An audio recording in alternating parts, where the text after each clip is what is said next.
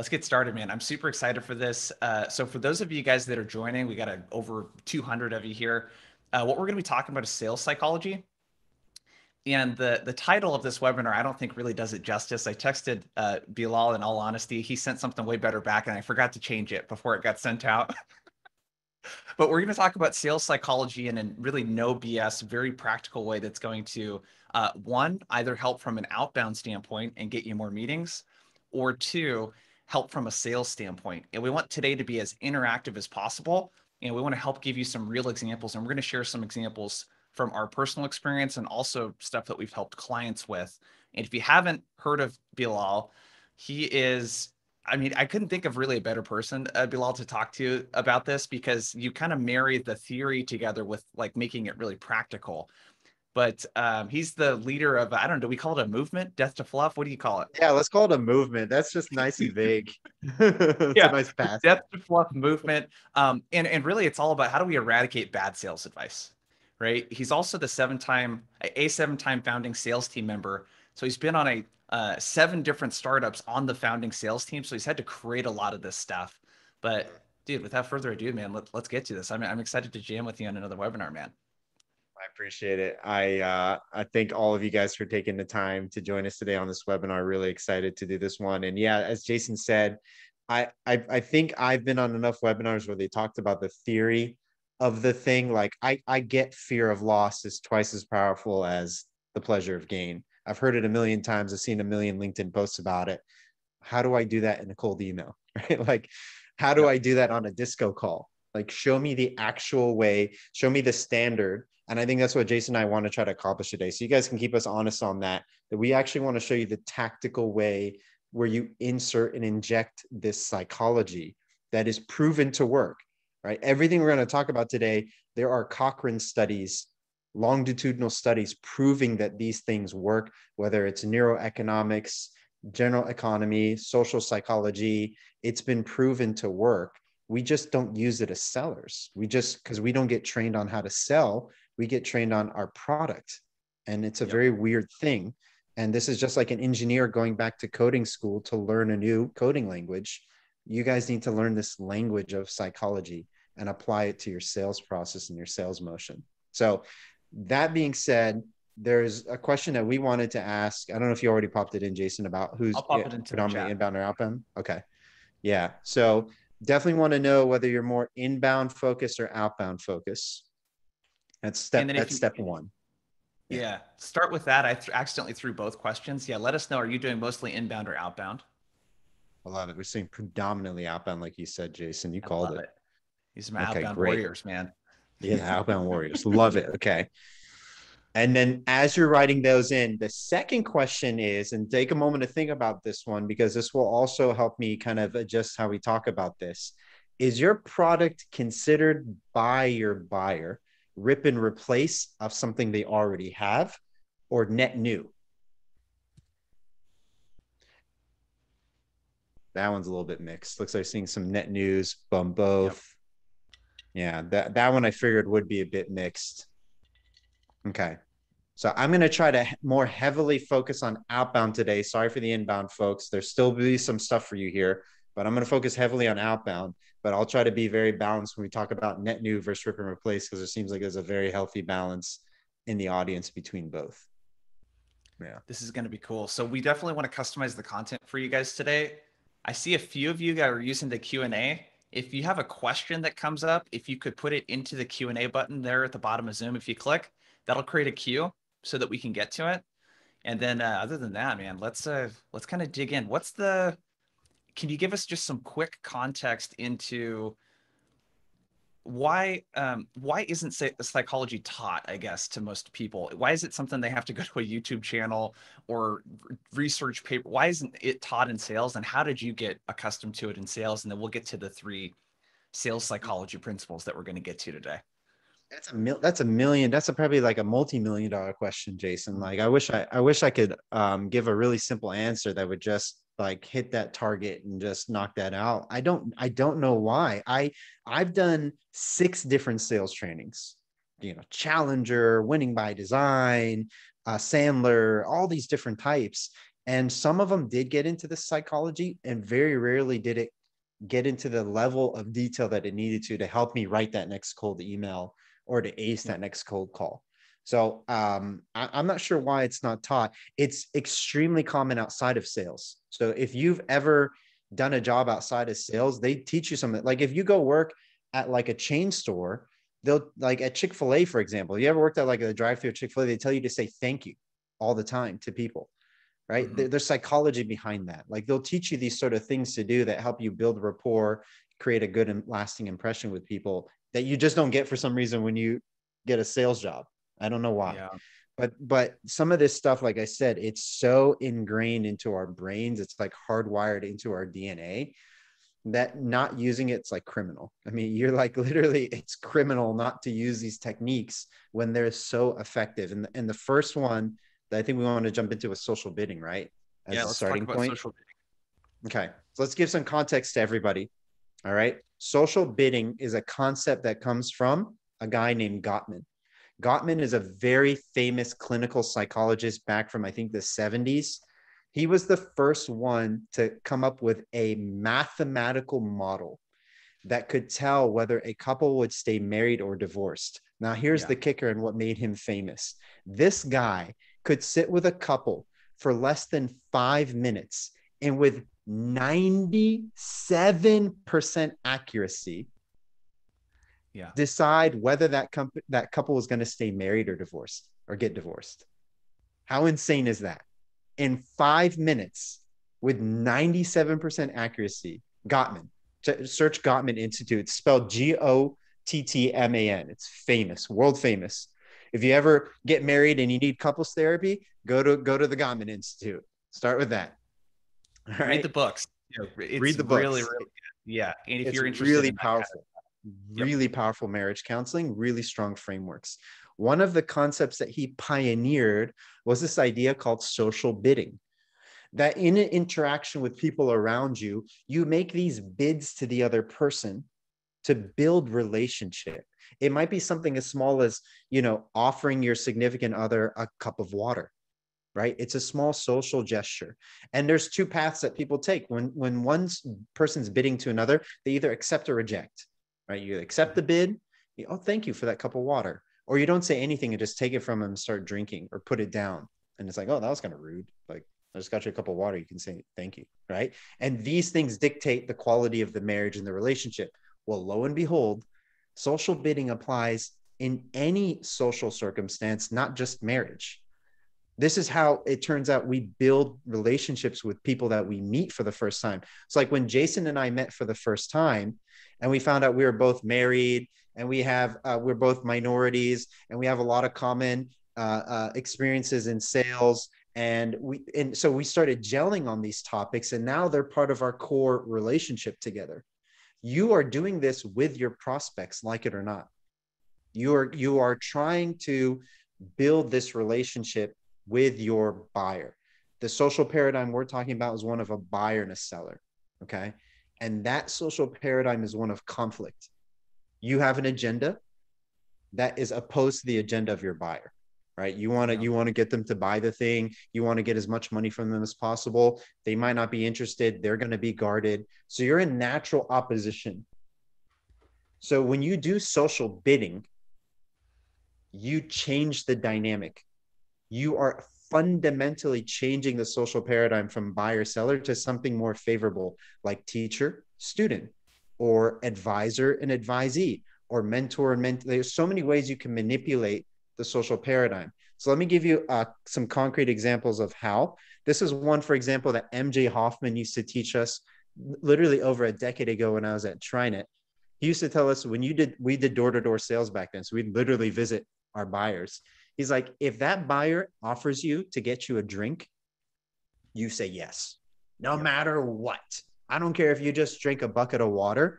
You tell them, yes, please go get me a drink. Why? Because the act of getting a drink for someone is the act of a host and a guest. So you're changing the social paradigm. Tie that into social bidding. You're making a social bid, right? You're making a social build and starting to create the foundations of a relationship. And here's the kicker, guys. As a seller, You only have a handful of things that you can make a social bid to your buyer regarding. You don't have this like world of options before you. If you really look at the science and think about what is a fair social bid that a seller can make to a buyer, there's only a handful. And here they are. I've already thought about it for you. You don't need to do this thought experiment. One of them is competition, being upfront and transparent about your competition. Totally taboo, right? We don't do that. Wait, sellers don't openly talk about competition. So by doing so, you change the social paradigm because you're making a bid, giving them information about your industry, your product, your space that they didn't think you would freely give them. So competition is a big one. Another one's pricing. Pricing is supposed to be hard, right? Pricing is supposed to be a hassle. So when a seller is open and transparent about pricing, they're making a social bid that the buyer completely doesn't expect. A third one is about your product and its flaws. Go to any, I guarantee if we went to any website of the 255 sellers on this call, any of your guys' marketing website, I wouldn't see a single website that would tell me why your product isn't a fit for me, who your product actually targets, and why there's a subset of the market that should not be using your product. But all of you know it. All of you know as sellers who should not be buying your product. Why not be open and transparent about that? They don't expect it. Your buyers are not expecting that. Why not unexpectedly delight them and make a social bid by telling them that? And the fourth and final one, so we got competition, we've got pricing, we've got product flaws. The fourth and final one, in my opinion, where you can make legitimate social bidding to your buyer on is implementation, right? Like, what does it actually take to use my product? Is it really as simple as the marketing page claims, or is it actually kind of complicated? Does it really just work, or do you have to put in some effort to make it work? Being really transparent about these four things are 100% social bids. Your buyer's not expecting you to do them, which is great. That means the bar is low. I don't know about you guys, but I'm awesome at jumping over low bars. I'm like world class. Like if there was an Olympic race of jumping low bars, I'd be in it. So find low bars to jump over. Your competition, which is every other seller that messaged your buyer that day, week, month, year, they're not doing this. So automatically you're a step above the rest by making social bids on these four topics. Here, Okay. let me go ahead. You guys get to see my chicken scratch from Bilal here. Um, let's go over some examples. Let's Yeah. start with the sales content. I love this, by the way. And we had a little bit of a, I don't know if it was, we wouldn't call it a debate, but beforehand, there was some confusion on my end around how this fits into an outbound context. Now that you're re-explaining it, I have some really good examples. How does this, like with competition, I love this one because it sort of removes the mystery in the buyer's head of, you know, they're going to talk to two or three other people. They have to in most cases. Why not make that job easier for them? And it's also this display of almost this confidence too, that I don't care if you talk to them, because if you're looking for this, they're going to do that better than us. But if you're not, here's what we can do better. How does that come up in a sales call when you talk competition? Where do you bring that up? How do you bring it up? That kind of thing.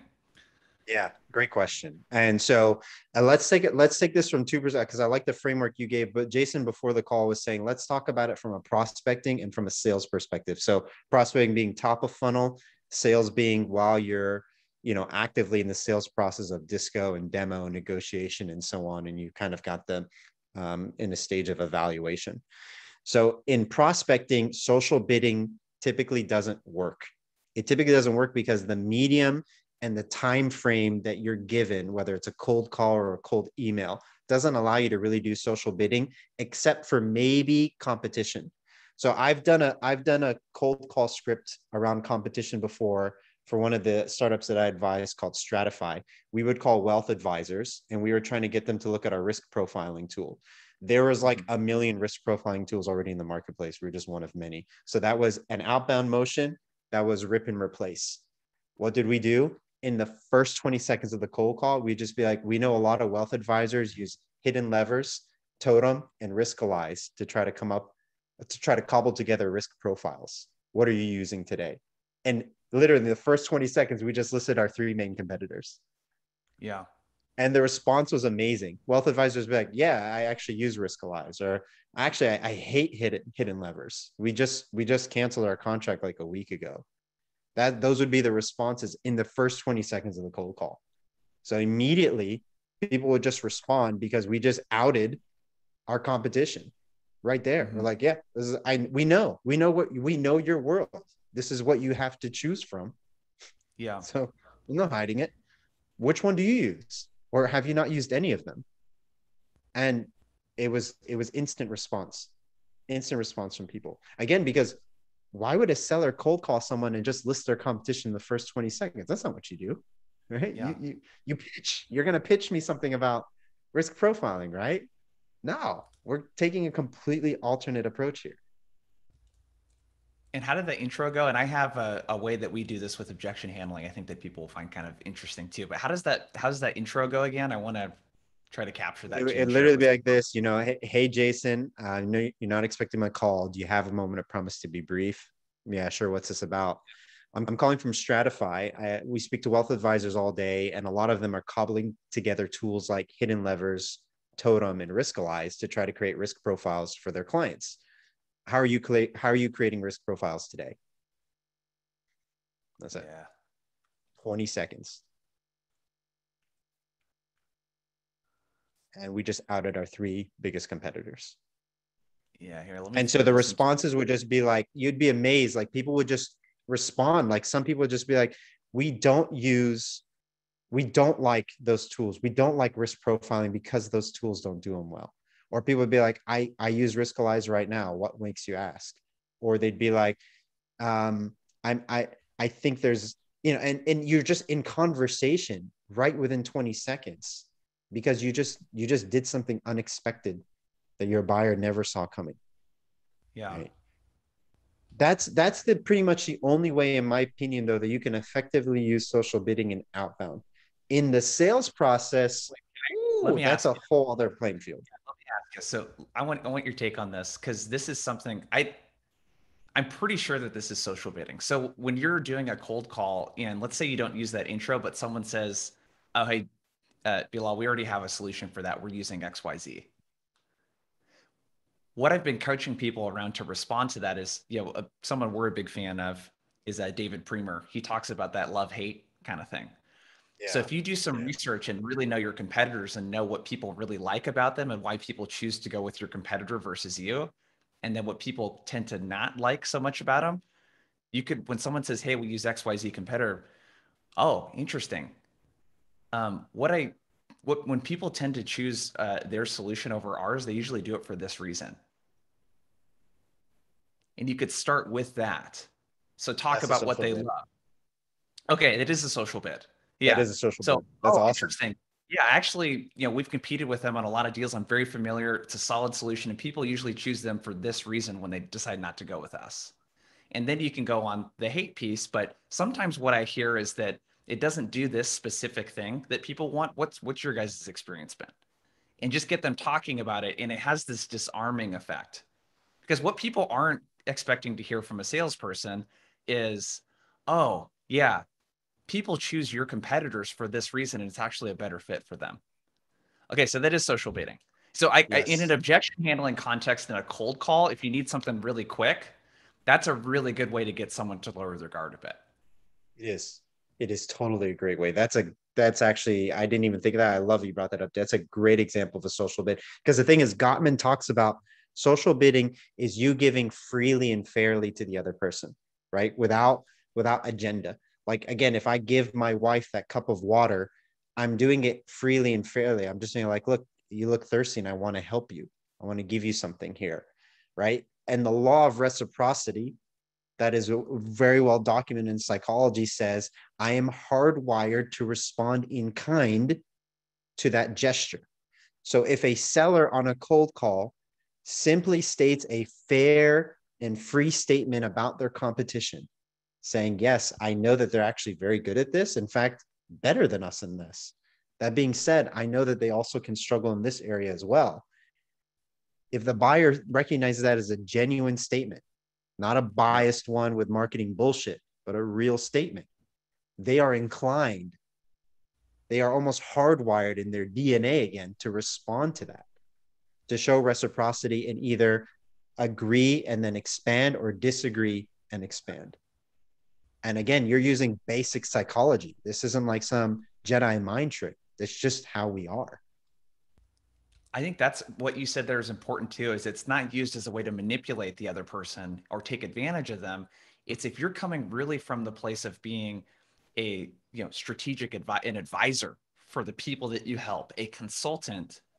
I have no problem recommending a competitor to someone if they offer something better because it's different than what I do, or what I want them to be taken care of. If you're coming from that place, it's going to come out in your tone and you don't have to pretend like you're doing anything.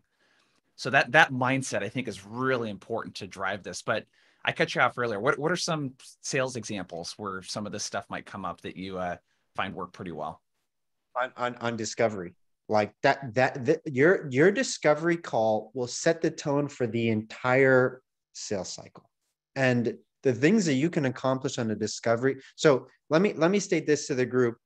I have never claimed and never will to be in a like a tactically skilled seller.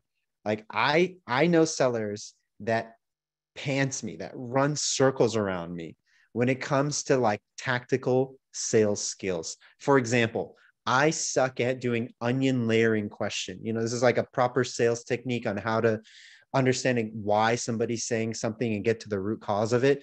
I'm awful at that. Okay. Yet that has never stopped me from being an elite seller.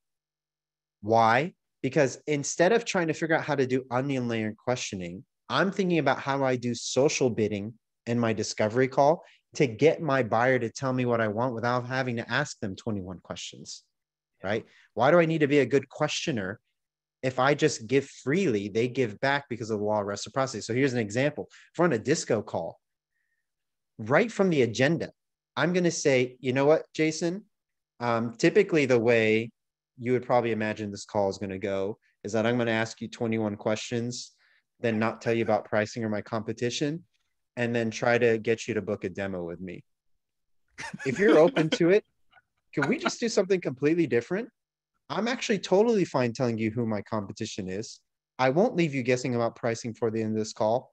And I'd like to ask you some questions, but they're probably not going to be 21 of them. And odds are I might actually talk with you about some of the things that you say to me. Is that fine? And right away, we're like minute one, and the person's like, what? I was Yeah. not expecting that. Right? Like, that was not how this is supposed to go. Now, I'm going to be smart about it. I'm going to be smart. Like, for example, when it comes to pricing, I'm not going to shoot myself in the foot on what could be a big deal that I might learn about in this discovery call.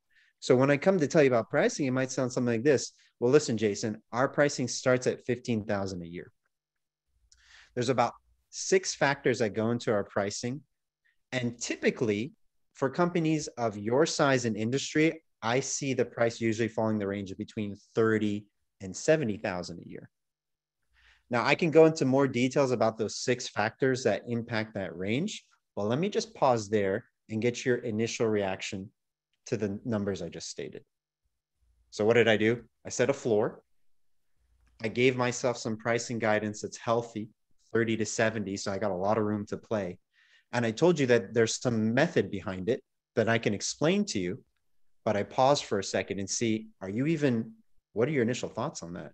Because if you weren't even willing to pay 15K, we can stop the conversation here.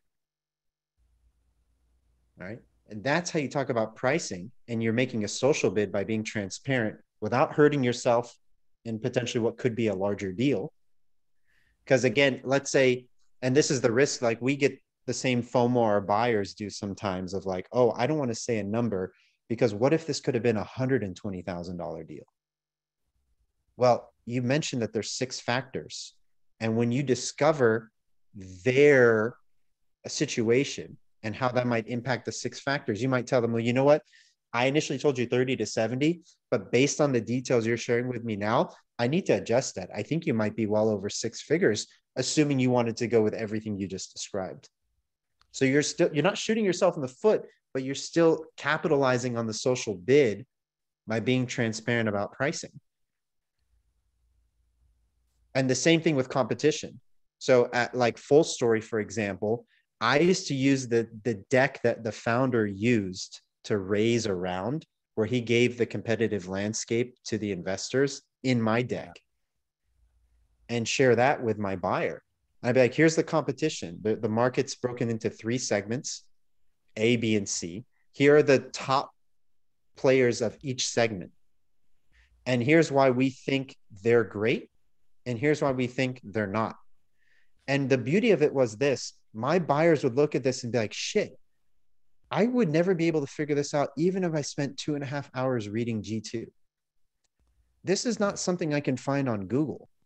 This isn't something that I can just call up a friend and ask and get these details on. The only person who could share this level of detail about the competitive landscape is somebody who works in the industry. And so I didn't have to ask them if they were looking at a competitor. The number one response after I went over that deck was, well, you know what? We actually looked at so-and-so. Or you know what? I actually have a demo booked with them later, but I didn't realize they were in that part of the market segment. That probably doesn't make sense for me to be speaking with them. People would just respond in kind. And I didn't have to play 21 questions about competition, because that social bid was accepted, and then they would come back with valuable detail.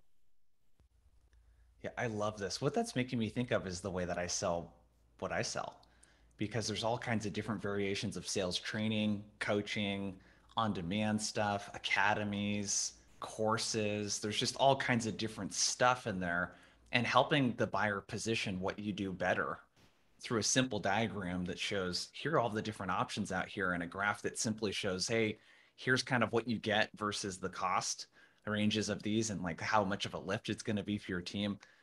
I like that. You're again, I think of strategic advisor. I don't know how you feel about that term, or consultant, or whatever. It's, you're providing high level 10,000-foot view context. That's what business conversation sounds like. That's what executive C-suite conversations sound like, versus getting right into the weeds and getting into a feature battle, which is what most people do. Which most people do. And to drill it home, I mean, I should have probably saved these over the years. I kid you not, Jason, I've gotten thank you notes after my disco calls. Like the buyer sent me a thank you note before I could even send the follow-up email. Just being like, we really enjoyed the conversation and I appreciate the information you shared. I'm eager to get the documents that you had on the call.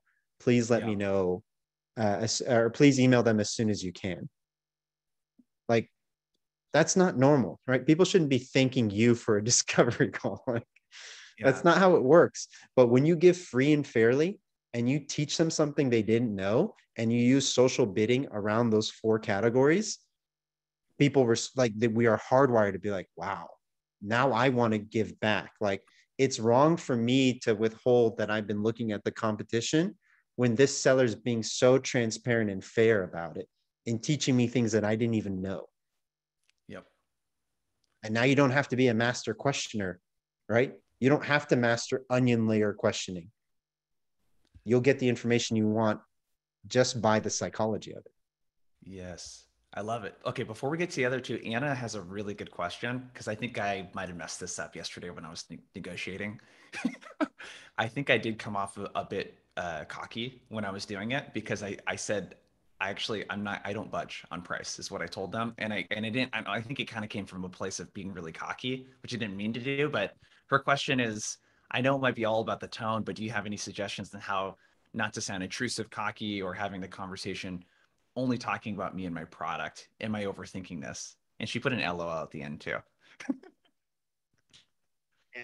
How do you And think this about is, the tone? I mean, you mentioned it from a pricing standpoint, but do you think she was mentioning it just in general from like her general demos and conversations about I her think just product? Yeah, just in general, when you come forth with all of this information and you're just super transparent, Yeah. how do you Yeah. how do you think about the delivery of that, or do Yeah. you really think about it? Yeah. Well, look, first off, it's really liberating. Okay, when you guys first do it, it's going to be scary because you were Yeah. never taught this. And quite frankly, some of you all have managers that will be shocked and potentially, like, I've had it happen to me. I've had sales leaders literally tell me, stop talking about competition. Like they couldn't fathom that I was doing this and that it was working. The idea that I was openly bringing up my competition scared the hell out of them. I'd imagine you guys have some managers like that too. So just, take this advice and put it contextually in your situation.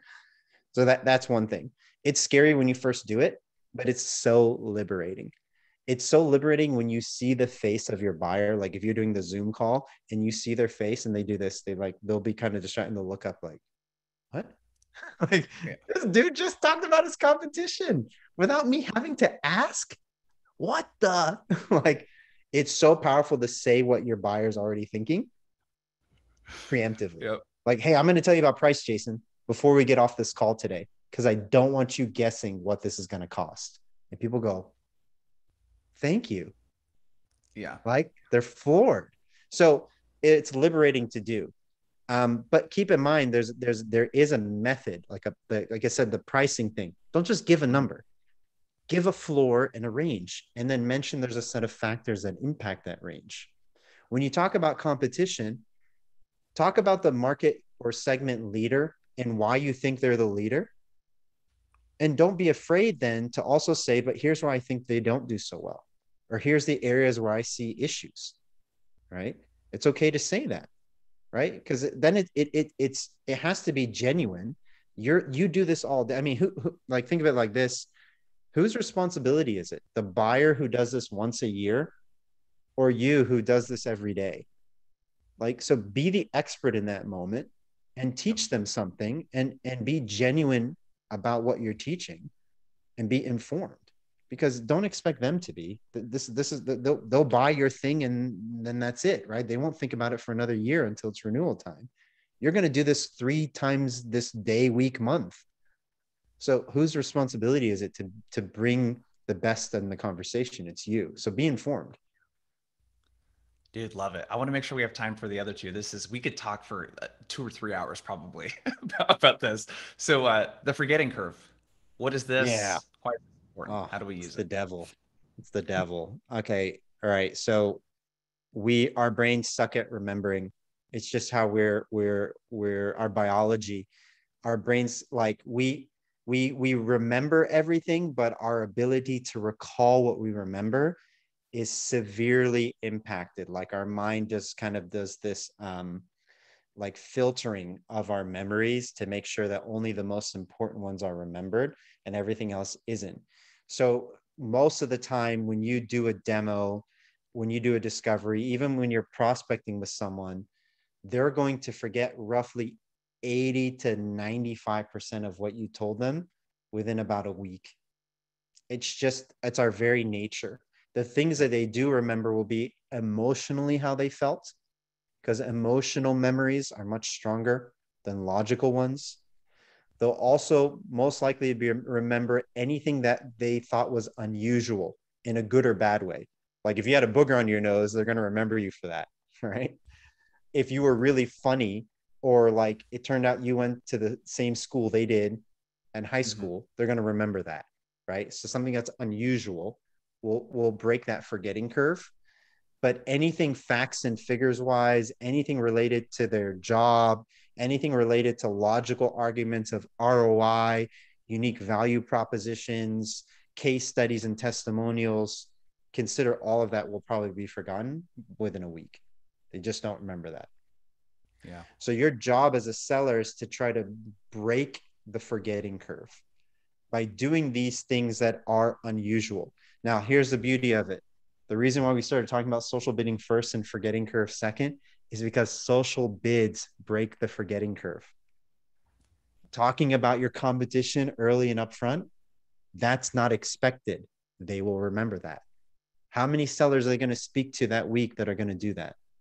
Being transparent about your pricing, super uncommon. That breaks the forgetting curve. Like, oh yeah, that guy who like told me the pricing without me having to even ask. Yeah, I remember him. He's the only seller that did that. So these social bids break the forgetting curve. The other thing that really helps break the forgetting curve is stories. Yeah. Right? Storytelling is much easier to recall. That's why if anybody's like taken an anthropology course or studied anthropology, there is only one universal common principle between every culture that has ever existed on the planet, and that's storytelling. It's the only common denominator. Language changes, everything, like every other aspect of culture is fundamental. Food, religion, values, ethics, all of them change. Storytelling is universal. It is a core feature of culture. So your ability to tell a story breaks the forgetting curve. Now, I don't know about you guys. I'm not a very good storyteller, unfortunately. So when I realized that, I was like, oh shit. Okay, when they zig, you gotta zag. Bilal, you're not, this isn't you. You're not the story guy. Okay. I'm more of a intrinsic person. I'm not the life of the party. I don't tell the funniest jokes. So I'm not gonna be that guy that's gonna tell like a world-class story. That's why I lean in on social bidding, by just making the experience so unusual that they spend 20 minutes with me, and the entire 20 minutes is as if I was reading what they were thinking, bringing up the subjects that they assumed I would not bring up before they even had to ask me for them. That's how I break the forgetting curve. But if you can tell a story and you're good at that, and you understand how to create analogies that are provocative and also, contextually relevant to the buyer, go for it. You're going to break the forgetting curve by doing so. Yeah, I love what Connor put in the chat. Spoiler, this is a story about telling stories and we were all listening to it. Too meta. That's too meta. It's hurting my brain. You know what I find from an outbound standpoint that I have some ideas on how you can break the forgetting curve, but I think that people don't take in consideration the forgetting curve. That's the biggest problem with outbound. They send an email to someone one week, and then a month later, they'll send another email, assuming that the person remembers what was in that first email. Yeah, They'll no, do a don't do cold that. call and they'll say, "Hey, Bilal, I sent you that email," and the person's like, what are you talking about?" And it puts you in this position where you're immediately on the defensive. But I think that's the biggest thing with outbound is taking consideration that people are going to forget in probably less than a day. They're probably going to forget your email unless it's really, really good. And they're probably not going to remember your voicemail or anything like that either. So with stories, I want to ask you though. I saw Ethan Parker's on the chat, by the way. Looks like he's here. One of the things that he's doing that we worked on that I thought was really interesting is with video, Yeah. is telling a story of here's what your competition or here's what people like you and some of your competitors are doing to fix this problem, but here's what some of the other folks are doing that's different that we're helping with. And it's kind of that infomercial. We've been talking about David Priemer a lot on this too, that infomercial formula. Here's the problem. Here's how most people solve it, but here's how some of the unique ways that people haven't heard of are doing it. What are you doing? Kind of thing. Is that Mm-hmm. kind of breaking that forgetting curve a little bit when you talk about the novelty and the story, being able to give high level context? Because Totally. it totally evokes emotion too. It does. If you open up a Yeah. video and someone scrolls through your top three competitors, you're like, okay, I'm paying attention. Like you got me. Yeah. I'm Oh yeah. Yeah. Oh, definitely. That's 100% it. Yeah, that's 100% it. And hey, shout out to Ethan. Good seeing you, man. Yeah, that totally will break the forgetting curve. I mean, you as a seller, you need to be just laser focused on that. Like that's how you lose deals. That's how deals lose momentum, is that forgetting curve and that like lack of urgency that happens. In fact, I mean, I'm blunt with people, Jason. I Mhm. was literally on a call earlier last or sorry, like mid last week with a prospect that asked me to follow up in 3 weeks. And the first thing out of my mouth was, hey man, so according to science, the forgetting curve says you should have forgotten over 80% of what we talked about. Curious to know, what do you even remember from our conversation 3 weeks ago? And he started laughing. He's like, I actually remember more than you think. I'm like, can you tell me what you remember? And he's like, yeah, I remember this, this, this, and this. I was like, oh shit, you like either you Yeah. have a really good memory or I did a really good job. Yeah. And so he laughed. He's like, no, you did a really good job. I just remembered our conversation because it was distinct. It was different for me.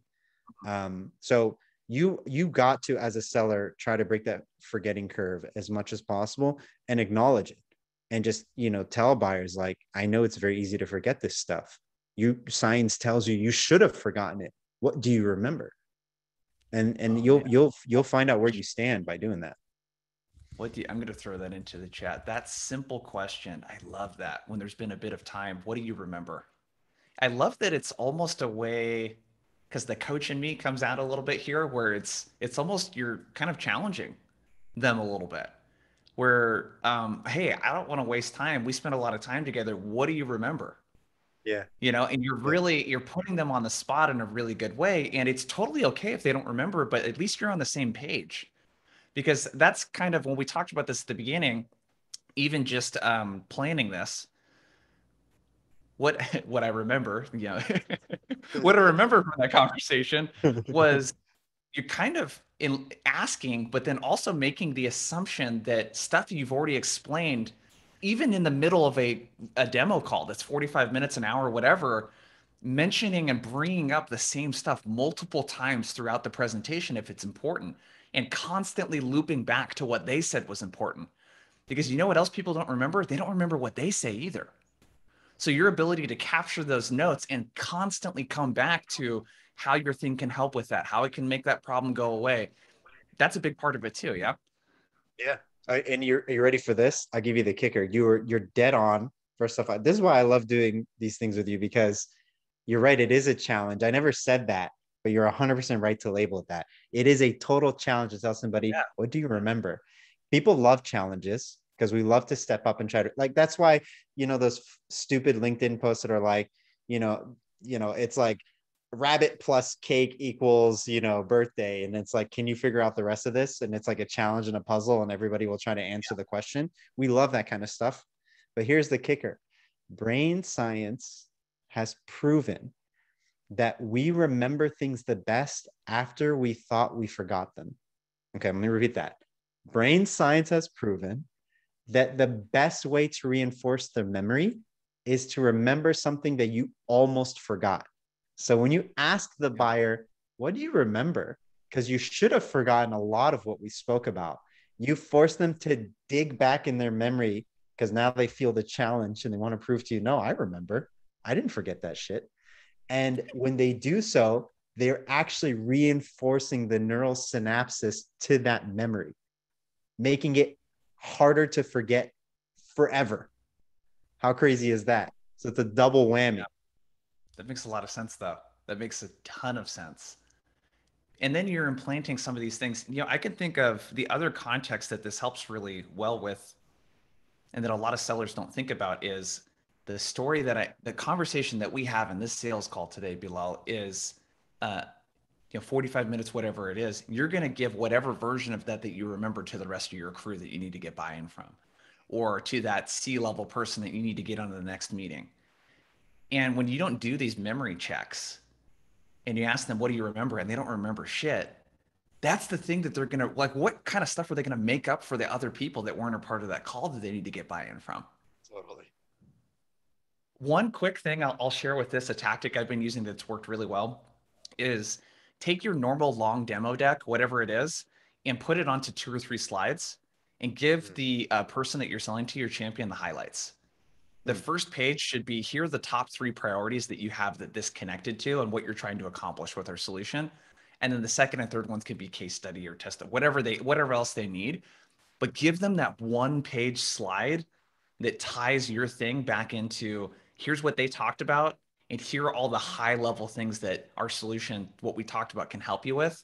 Give them that so they have the talking points. That's been a Yeah. game changer with people, in terms of bringing it to folks that I don't get to interact with the VP a lot of the times when I'm selling, the VP of Yeah. sales. I totally.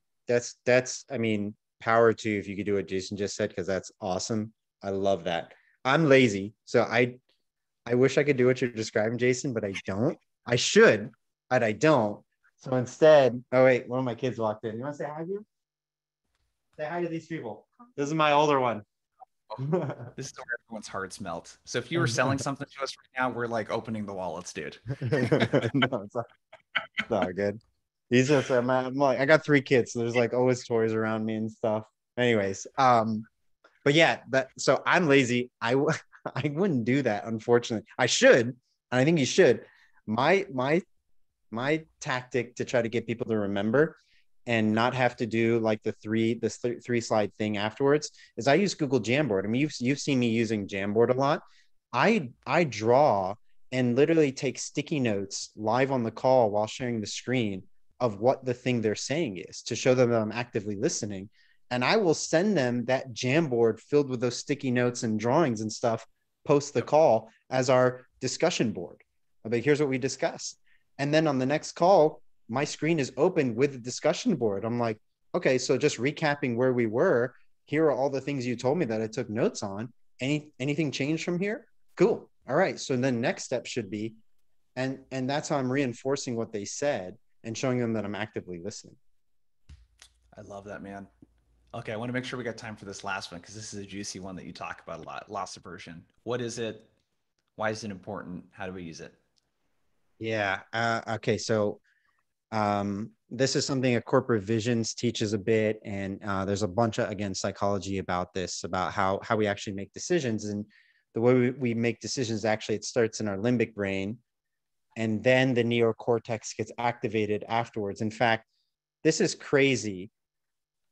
A university study done at Duke, like half a decade ago, they rigged up a bunch of wires to people's brain and watched their brain activity. And get this, Jason, I kid you not, the researchers were able to determine that a person made a decision and what decision they made 12 seconds before that person was cognitively aware that they even made a decision. Let me repeat that. These researchers knew somebody made a decision and what they were going to pick 12 freaking seconds before that person was even aware that they've made a conclusive decision on the subject. Yeah, that's crazy. That's how serious this brain science is. Okay. Because the researchers were tracking what was going on in the limbic brain before the neocortex got activated. Okay. So your buying decision on everything starts here, not here. All right. It's not logic. It's not ROI. It's not unique selling propositions. It's not company values. It's not integrations or features. It's emotion. It's all emotion.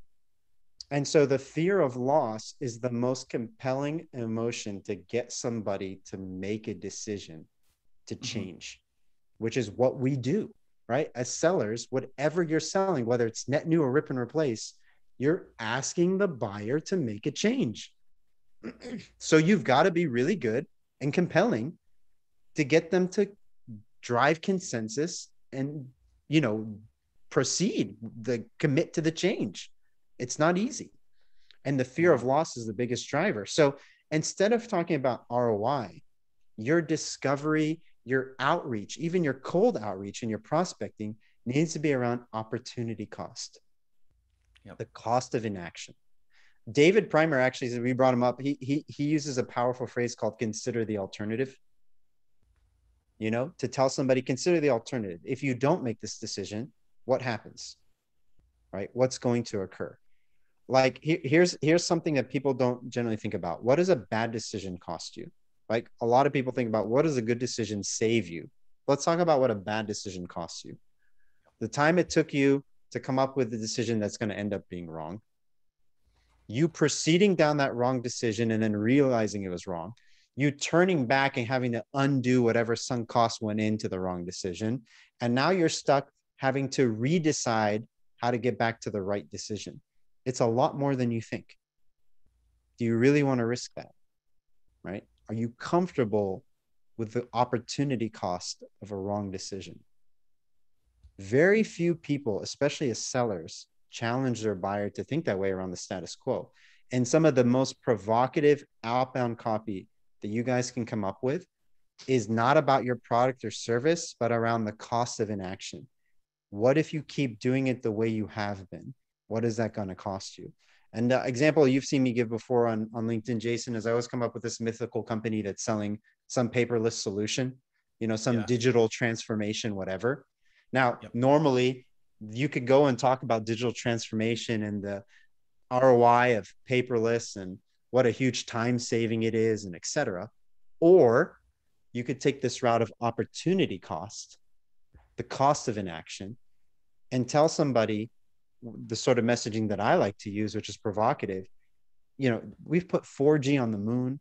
You can literally buy a car from a vending machine, but you're telling me you got to spend your Friday afternoon dealing with a deadline crunch and a stack of papers this big because somebody else made a mistake?